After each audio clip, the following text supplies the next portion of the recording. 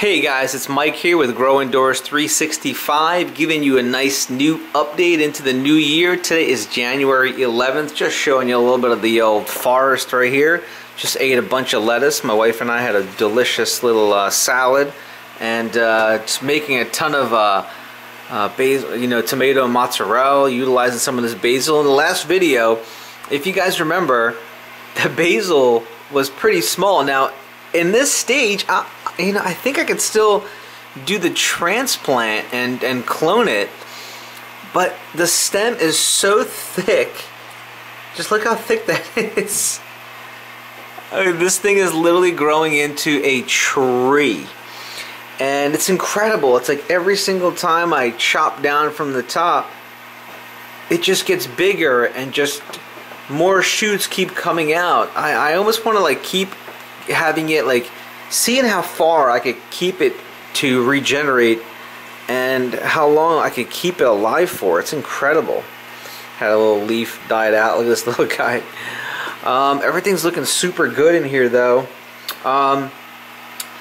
In a little bit I am going to post up a video in regards to some of the seeds that I think will be best and beneficial for people that are just starting out. Some of the seeds, I will do all the research for you guys, so this makes it easy for you. But primarily for indoor growing, I suggest anything that doesn't really require pollination. Now, I spoke to another YouTuber recently regarding pepper and tomato pollination.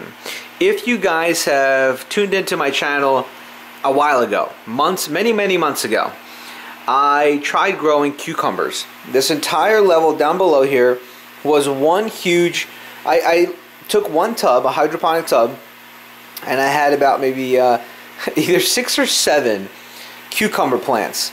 And I mean, the thing literally took over the entire bottom area. Some of them started coming out, like little jergens came out, but honestly, they never fully germinated because I couldn't pollinate them properly. Now, I did tell you guys I was going to show you the clone thing. Wait, I'm getting off track. Number one, the cucumbers and the seeds. Okay, now I remember where I am. So I will be making a video of some of the seeds that I think are best for indoor growers, and just check that out. If you want to buy some seeds, cool, do it. Make sure you do it. Everything that I use and you need to use is down below. All the links are right down below for everything that you are will need to get this type of setup. Everything that you need. There's actually some stuff that I'm missing, and I'm going to do a video on a good price, like for example, like heat mat for seed germination, and I'll go into it too. I have a few videos that are going to be going up. I have this one tonight on the 11th, and tomorrow I am going to be introducing the new LED light in the new tent, and what I'm going to be doing in there and how I'm going to be doing it. And it's a very cool, innovative new light with some crazy new capacities, and like, oh my god, I mean, the LED glows so hard that I'm literally, when you guys use an LED light like this that has a full spectrum, and if you don't know what I mean when it says a full spectrum, like for example, when you look at this light here, okay, it is a plain soft white light bulb at a certain lume, certain wattage, and so forth. When you talk about full spectrum, because you guys got to realize the sun, when you have things that are planted outside in the dirt and the sun is providing its own natural light, it has a specific spectrum of light. And we're talking about, I believe there's red, blue, yellow, that might be it, and green. That might be it. There might be more. I'm not 100% on it, but they created the LED lights to provide those specific lights to be able to mimic the sun. Okay, so when they're mimicking the sun, it's supposed to really allow for better quality foliage, or basically vegetation, and just everything's supposed to be a lot better. But we'll see. But honestly, I turned on the light just to like play with it, just to check it out for a second. My eyes hurt for a second because I think you really need, for like certain UV, I think you need like special glasses so it doesn't harm your eyes. Because as soon as I started like playing with it and messing with it, it really did hurt my eyes. It was crazy, and I was like, whoa. I was like, this thing seems super powerful, but it's so little. Really interesting. And You know, obviously it's gonna go really, really well in that other tent that I got. Now this is a huge tent and it's for, you know, maybe a little more of advanced grower, okay? But the other tent and the light, it's gonna be perfect for you guys that are just starting out, that are also working in a smaller space. Can you guys look how beautiful this is, by the way? Let me do a super close-up. Is that unbelievable? Look at those colors. Look at the transparency on this. Look at the back. Look at the stem. I mean, this lettuce is absolutely beautiful. And just so you guys know, I only feed these guys like one time. So as soon as these things start going, you know, like 2 weeks in, as soon as I have like decent growth, I only feed them maybe like twice. Like literally lifetime of these, I fed them like twice. And that's between like 2 different types of nutrient compounds. That's like the grow and I forgot what the other one is. It's been a long day at work. But it grows so well, and I really love this lettuce. It almost like in the beginning, it comes off like really buttery, and I mean it's still nice and buttery, but it gets a little more firmer. If you like a firmer type of lettuce, at this stage it's like 45 days, right around the time that's good to pick it. It's actually a really, really nice feel to it. But again, just coming back to this thing, look at this thing. This is unbelievable. I mean, it's crazy. Basil's pretty cheap at the supermarket, but again, I don't know what they've done to it. I don't know how long it's been sitting there for. I don't know any of that information. You know what? I just realized this top piece right here, these little guys, this is what I'm gonna do. I'm gonna start the cloning process with these guys right here. They are perfect because the stems are actually, the stems are not as thick. They're actually pretty small. And I just really wanted to find the time to do it. It's going to be a series. I'm going to post a couple times in regarding how I'm going about cloning from one plant and making multiple plants. Wow. Oh God, I love basil. If you guys love basil, give me the thumbs up. I want to remind you one more time, everything that I use and you need to use is at the bottom. Okay. Show more detail. All the links are at the bottom. Everything that you need, from the tubs to the pump that I use, to the storage, to the containers, to everything. Hope you guys are having a good week. I mean, tomorrow's Friday, thank God.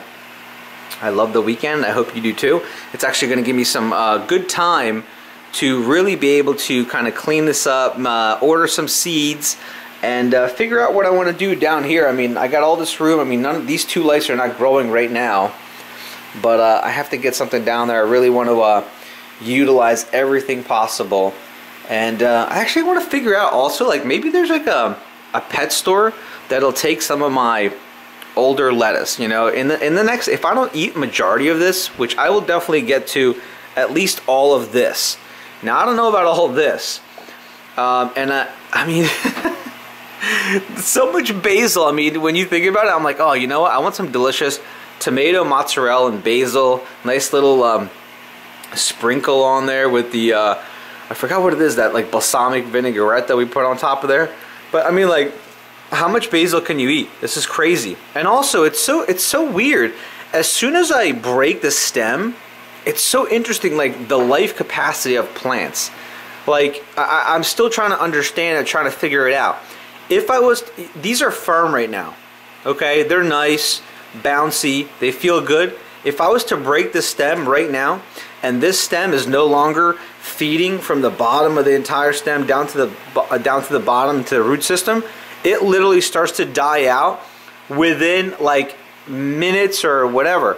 Now, I realize that there's a lot of particles in the air of everywhere. It's like, you ever take an apple, okay? You ever take an apple and you cut it, and then within just a minute, 2 minutes, 3 minutes, there starts to get brown all over. You ever wonder why that is? It's like the oxygen and the particles and the things that are all throughout around us that we're breathing constantly, it kind of attacks these things and just takes the life out of them. It's so weird. I still don't understand that. If someone could explain it to me down in the comment section, if you actually know what you're talking about, please let me know why that is. But it's a shame because, you know, some people are like, oh, you should freeze them and then dry them and blah blah blah. You know what? I'm not into all that. I don't freeze food, period. okay? Any type of food. If I'm gonna eat, I usually go to the supermarket, buy for that day, cook, and then do it over again the following day. But that's how I do it. But it's so weird. Like, I mean, like what I was mentioning, it's just so much basil, and this is one seed. This is one plant. Look at this stem. This is one plant. Actually, let's rip this off right here, so that the actual stems can focus on more of the up top. That's how you got to do it. A lot of times you want to cut the stuff down below. Even like these little scragglies. Even though basil will grow from right here. I mean, like if we could get a, let me see if I could get a close-up on that. You see that right there inside? That's going to be a little basil leaf. That's going to be growing. Okay? Basil is a beautiful plant. And I mean, it smells incredible. It's good for indigestion. And you can do so much with it. It's absolutely gorgeous. Let's see what else we got. Look at that purple basil I got back here. I haven't even touched this purple basil. The lettuce just starts to take over. I mean, it's crazy. But the purple lettuce, you know, I do this just to see it grow. I think it's absolutely gorgeous. But you know what? When I tried the purple basil, it wasn't as delicious as the green basil. I don't know why. This is the Genovese basil, and I really love it. I've tried some hybrids. They're okay, but that purple one's just like whatever. But I like all this other stuff. But tonight we had some like lettuce wraps. We also had a salad, and using these huge leaves right here was absolutely perfect for beautiful lettuce wraps and a small side salad. Anyway, I'm done blabbing. I'm going to post this video up, and expect another video tomorrow, an in-depth elaborative review on this LED light that I got for the new tent. I hope you're all doing well again. I hope you're all growing inside. Hey guys, down below also, I'm including the Facebook fan page. Go ahead and click that link, and I want to continue growing that community, and I want to see some pictures of you guys growing. I mean, these videos are meant for learning purposes, as well as to establish good relationships across the world of individuals that are trying to grow their own food, sustain their own well-being. Okay, so I want to see these type of pictures posted, like this picture right here, absolutely beautiful. I will post this on my Facebook page. Okay, super high resolution, detailed, large images will always be posted on the Facebook page. Please do that, and again, make sure to like if you're new here, subscribe, and hit the links down below for everything that you need to have a grow tent like mine. Hey guys, thank you so much. Talk to you guys soon.